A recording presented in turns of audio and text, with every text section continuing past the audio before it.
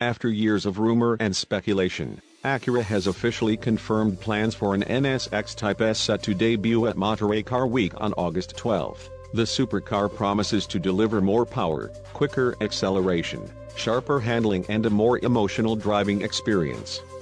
Acura is keeping details under wraps, but confirmed the NSX Type S will be equipped with an enhanced twin-turbo V6 engine as well as a sport hybrid super handling all-wheel drive system.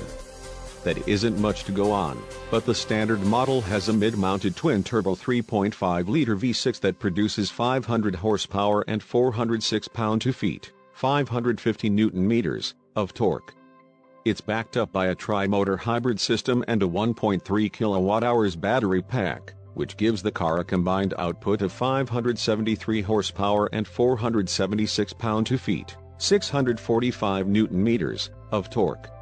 Acura didn't say much else about the model, but they released a teaser video as well as a handful of pictures. They show the supercar will come equipped with 5-spoke wheels that are backed up by NSX branded red brake calipers. Other notable highlights include a more aggressive diffuser, carbon fiber trim and an individually numbered badge.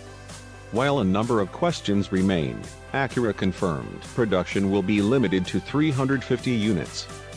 300 will be reserved for the United States, and this will mark the first time an NSX Type S has been offered outside of Japan.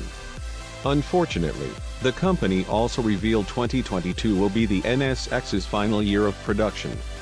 That's disappointing, but it appears the model will be going out with a bang courtesy of the Type S. Thankfully, its hiatus could be short-lived as Acura promised to continue to pursue sports cars in the electrified era. This suggests the next generation NSX could be an electric vehicle, but nothing is official and hopefully we won't have to wait a decade for the next model.